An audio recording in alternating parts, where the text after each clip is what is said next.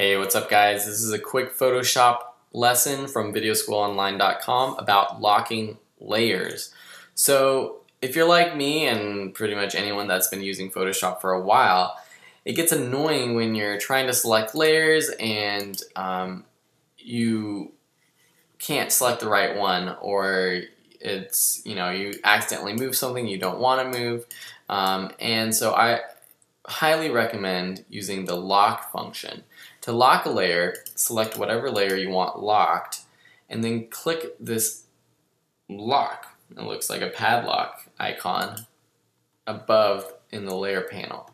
So now that locked this pink triangle, so I can move all this stuff, and I can even click in the pink triangle if there's a layer underneath like this image and move it around. So same goes for, once you set up your text, if you have it where you want it and that's where you want it to go, lock it down so that it stays there. Just click the lock button.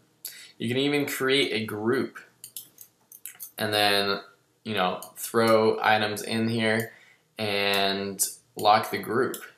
And whenever you have something else that you've completed, just throw it in the group, lock the group, and you're good to go.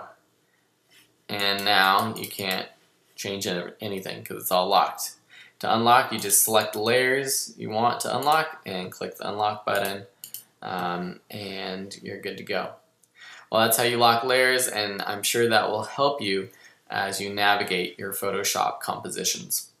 Thanks for watching. If you have any questions, hit me up in the comments below. Otherwise, check out videoschoolonline.com for more great tutorials. Bye.